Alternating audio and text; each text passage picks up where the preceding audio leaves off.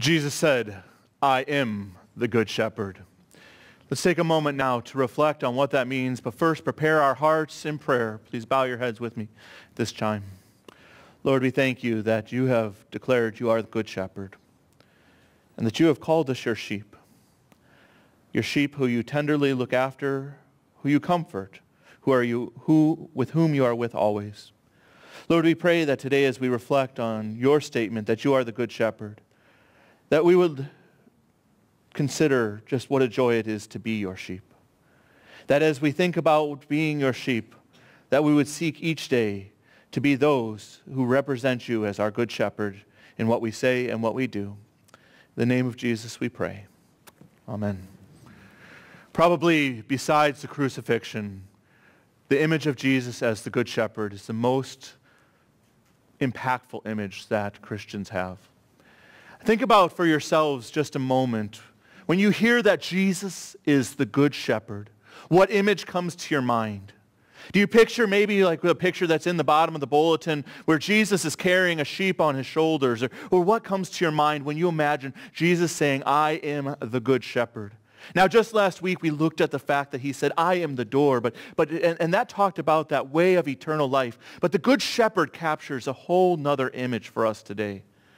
The Good Shepherd talks about our day-to-day lives with him. It's interesting that we still appreciate this image, because I don't know about you, but my only experience really with farms is to actually go to the petting zoos that Mr. Mark was talking about a minute ago. How many of you have actually been on a running farm, working farm where there are sheep? All right, that's more than I expected, especially here in Manhattan Beach. But honestly, how many of you, even if you've never been on a farm, appreciate the image of Jesus the Good Shepherd? Let's go ahead, hands up again. Yeah. So that's a lot more folks than actually have ever been on a farm.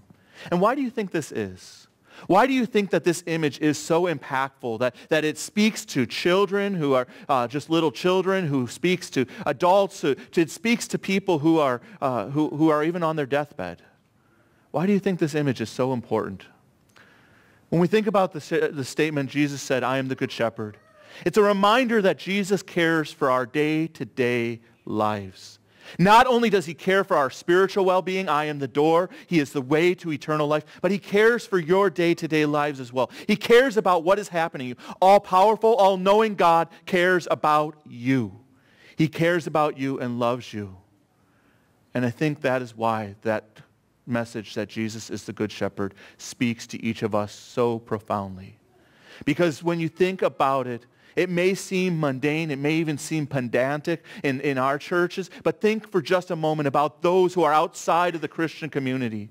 Those who worship other gods, those who have no other gods. They don't have a God who cares deeply for them. The Christian religion alone, our Christian faith alone, speaks of a God who cares deeply for each of his sheep, enough to know them by name. Have you thought about that? That God knows you by name? Out of the 7 billion approximately people on the earth right now, not to mention the ones who have gone before, the ones who are yet to come, God knows you by name. It's pretty powerful when you stop to think about it. This image of Jesus as the Good Shepherd reminds us of several things. It reminds us, first of all, of the fact that our day, each day is in his hands. That while we may not always know what the future holds, God does. He reminds us that we have a God who has laid down his life for his sheep, that he cares for us, that he has made a way for us. It reminds us that he looks after us day to day. And I think of no better way to talk about the Good Shepherd and the way he cares for us day by day than Psalm chapter 23. Many of you, again, know Psalm 23. I've read it at countless bedsides. Just about every funeral memorial service I've conducted, Psalm 23 shows up in some way because it talks about that tender care of our shepherd. And as we go to Psalm 23 today instead of John chapter 10, I want to just give you a little bit of context. Context for what was happening in David's life. David, we believe, is the author of several of the Psalms right around there. In fact, I encourage you to read 22 right before that. My God, why have you forsaken me? And Psalm chapter 24, which follows it.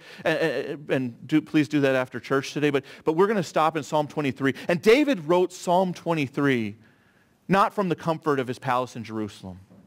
He didn't write Psalm 23 as he looked out over Jerusalem and thought, wow, God, look at all you have done for me. David wrote it on the run. Now, he was not on the run from Saul. In fact, at this point, Saul had already passed away. But instead, David was on the run from his own son.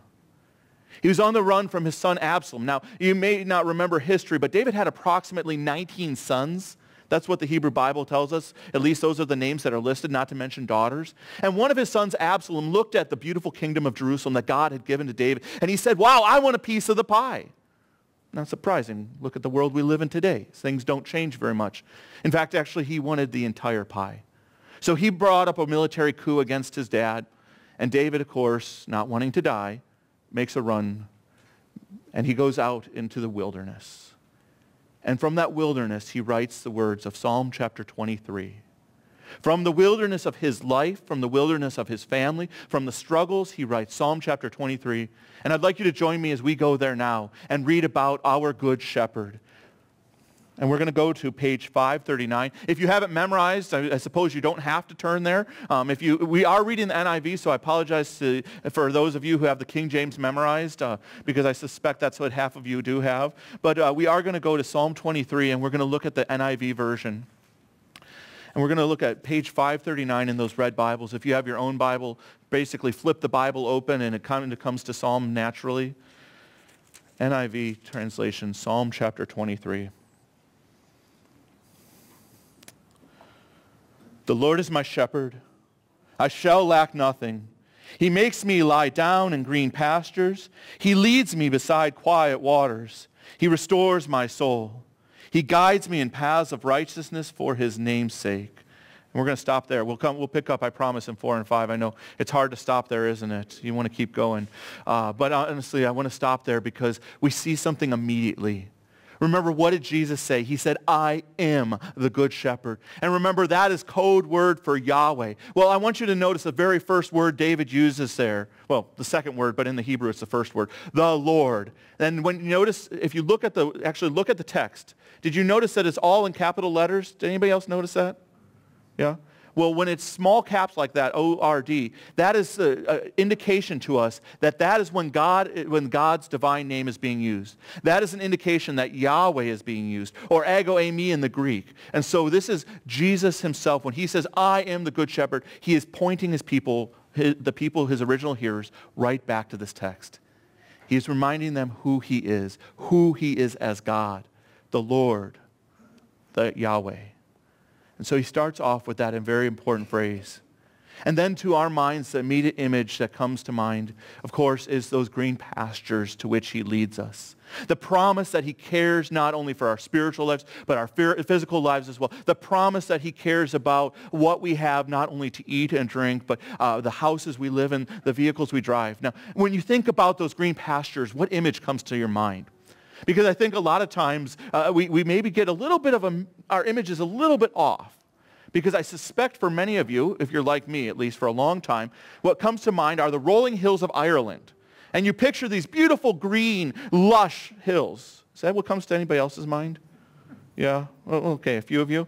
Well, those are not the hills, maybe a few of them, but of the Middle East. In fact, if you go to the hills of the Middle East, what you find instead is patchy grass, much more like the Imperial Valley where I ministered before, where you see grass here and there, but it is not consistent. Instead, what you see in the Middle East are rocky crags and hills where there's not a lot.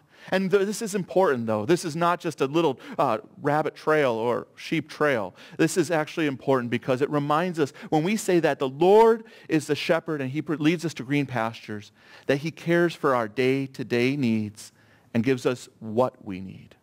He gives us what we need. Now, if you have that image of the beautiful Irish hills and huge amounts of grass, it suggests a place of abundance, doesn't it? A place where food's never going to run out. A sheep can go in circles for hours and never finish eating grass. That's not the image that Jesus wants us to have, though. He wants us to have an image of trust in him, that we need him on a daily basis. The good shepherd would lead his sheep to different places of grass in the Middle East. When his sheep would consume the grass that was there, they weren't smart enough. Mr. Mark was right. They were not smart enough to find that grass on their own. So the good shepherd would lead them day by day. Is this to say that God doesn't provide for us abundantly? Absolutely not. God provides for each of us richly, more than we can imagine. But that image of grass here and there that reminds us that we need to follow him, trust in him, follow his paths. Follow his paths as he leads us to those quiet waters. And I love this image of quiet water because we're not really meant to imagine drinking a bunch of water, but instead we're meant to think about the quietness.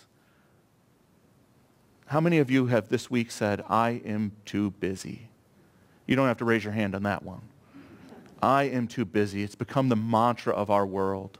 It's become the repeated phrase. We find something to fill every hour of every day, of every second. If we don't have something on the weekend, we make something to do on the weekend. And we say, I'm too busy. I'm too busy for this. I'm too busy for that. Maybe when I'm dead, I'll have time. God says, no. You need daily Sabbath rest with me. You need daily time to take time with the Lord amongst his quiet waters where he refills you, refreshes you. Not just Sunday morning time to be refreshed in his word, to be refreshed in his truths, but you need day-to-day time of communion with him, prayer with him, day-to-day time refreshed by his holy word. You need Sabbath rest. And this is not just a biblical concept, but many of you probably have read the studies that stress is literally killing people. Stress is literally causing physical death in people. We need that day-to-day reprieve. God created us for that rest with him. Not once a week, not twice a week, but every day to take time to rest in him.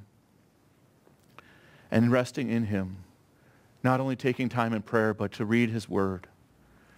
Notice right as we finished up a moment ago, he guides me in paths of righteousness for his name's sake. Now again, I need you to take you back over to the Middle East so that we don't picture our modern day and age. When you picture where the sheep were, they were along these rocky crags. They were along dangerous places, but they trusted the shepherd and followed his voice.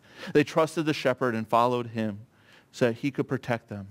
God gives us his word to protect us from the attacks of this life. God gives us his word to lead us so that we don't fall into the traps of the devil, sin, our own sinful selves. He gives us his word so that we might remain safe. Now I want to keep going in this Psalm chapter 23, and I want to just read the next couple. We'll come to 6, I promise, in a moment. I think that's most people's favorite verse, maybe not. But let's go back to Psalm chapter 23, and if you lost your page, it's 539.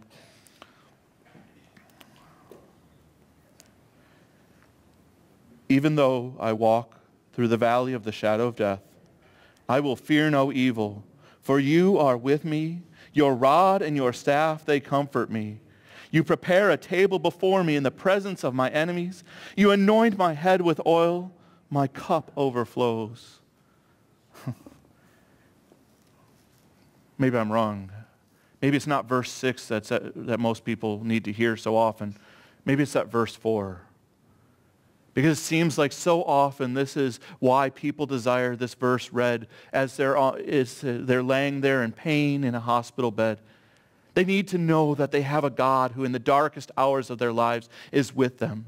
They need to know that they have a God who cares deeply for them. And even as they face the darkness of this world, the divorces of this world, the family problems of this world, the loss of a job of this world, they need to know that they have a God who still cares for them. And I think verse 4 speaks right to that truth. Even though we walk through those valleys where we feel hopeless and worthless, God says, you are my little lamb. Say it with me. I am Jesus' little lamb. I am Jesus' little lamb. Jesus' little lamb who he cares for, who he loves, who he nurtures, who he walks through this time. And maybe you've read those verses, that verse 5, and you said, well, what is he talking about? Preparing a table in the presence of my enemies and my cup running over and being anointed my head with oil. This is a promise that he gives us as we go through those times of trial. A promise to each of us that even in the midst of the trial, he's going to bring us through to something greater. Even as we face those trials, the promise that, no, it may not be an earthly blessing, but he is going to bless us in a trusting relationship with him. For as you go through, and you all who have been through trials, everybody here, you know that when you go through a trial and you come out the other side, you see where God led you through, where God was with you. And it's so important that we see that God is the one who leads us. Because we talk about the rod and the staff of our God. Now, I think sometimes, again, fixing an image here, sometimes, unfortunately, we have the image of the bad shepherd when we think about the rod and the staff. And what does the bad shepherd do? A bad shepherd gets behind his sheep, and when they don't do what they're supposed to do, you know what he does? Whack! The rod and the staff is meant to keep those sheep in line, to push them, to challenge them. Oh, you sheep, you got into the bush again? Whack. But that's not the image of the good shepherd. Do you know in the Middle East to this day, good shepherds are not behind their sheep, but they are in front of their sheep. And do you know how they lead their sheep? Not with the rod, we're yanking them, not with the staff, beating them. They sing to their sheep. Now that was not a joke, actually. They actually sing to their sheep, and the sheep get to know, as Jesus said, their voice. The sheep get to know the song that the shepherd sings to them. Or even some shepherds use a flute. And it leads the sheep, and they follow because they know the voice. And they've learned to trust that shepherd. And if this is true of good shepherds in the Middle East to this day, imagine how much truer it is for our good shepherd, Jesus Christ, who says, my sheep know my voice. When we begin to trust the Lord, when we begin to follow him in our day-to-day lives, we begin to hear his voice, and we know that's a voice I can trust. Because I know that's a voice that's going to lead me to a place where I can find rest. That's a voice that's going to lead me where I can feed and be filled again. That's a voice that will lead me and I won't fall off the side of a cliff. That's a voice that leads me to a place of peace. The rod and the staff are meant for protection. The reason the shepherd carries the rod and the staff is because, let's face it, lions and tigers and bears, oh my, they attack the sheep. And they protected them. Will sin, death, and the devil, oh my, attack each of us? And Jesus carries his rod and his staff to protect us. Not to enforce, not to challenge, but to protect us. Why does he carry the rod and staff? To make sure his sheep are safe. So that we might be with him forever. Let's read the last verse together. Surely goodness and love will follow me all the days of my life, and I will dwell in the house of the Lord forever. That last verse, again, is such an important verse because David sums up his spirit of trust. He knows that he's in a dark place right now with his family as Absalom is literally pursuing his life. He knows that he's in a place right now where he may or may not return to Jerusalem. But he trusts in God. And this is a statement, and I want you to notice, that's not only surely goodness and mercy. This is not a promise just about what is to come, eternal life with Jesus Christ as a Savior. This is a statement of trust for today, for each day to come. He knows that no matter what happens, he is in the hands of the Good Shepherd. When Jesus declares, I am the good shepherd, he wants us to know that he is with us always, that he cares for us spiritually, he cares for us physically. He is the one who leads us and protects us. He is the one who will one day lead us to be home forever with him. The only question I have left is he your good shepherd? Is he your good shepherd? Is he the one that you follow every single day? Let's pray.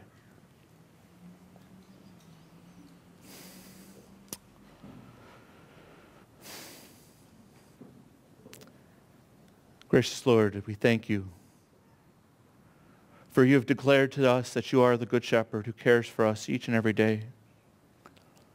You have not promised that our lives would be easy, that our lives would not be without the difficulties.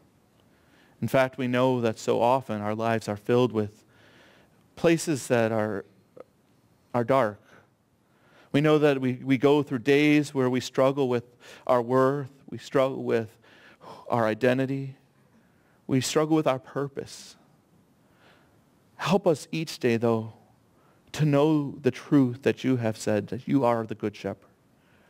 Help us to know the truth and to have faith in you, that you are the one who cares deeply for your sheep, that not only do you care, but you love your sheep. You love each one of us enough to know each of us by name. Lord, help us to know you. Help us to trust you, to follow you. Help us to listen for your voice, even in the times when it is still and small and quiet. Help us to listen as it speaks to our hearts and our lives, as you seek to guide us, so that we might know your protection and your peace. Forgive us, O Lord, for those times when we wander off with other shepherds, shepherds who seem to offer us something better. We know that those shepherds only lead to death, but for you are the only good shepherd. Lord, lead us to follow you, follow your word, to know that you will provide for us abundantly, to know that you will give us our Sabbath rest, and that one day you shall lead us to be at rest with you forever. We thank you, Lord, for you are our good shepherd. As your sheep we pray. Amen.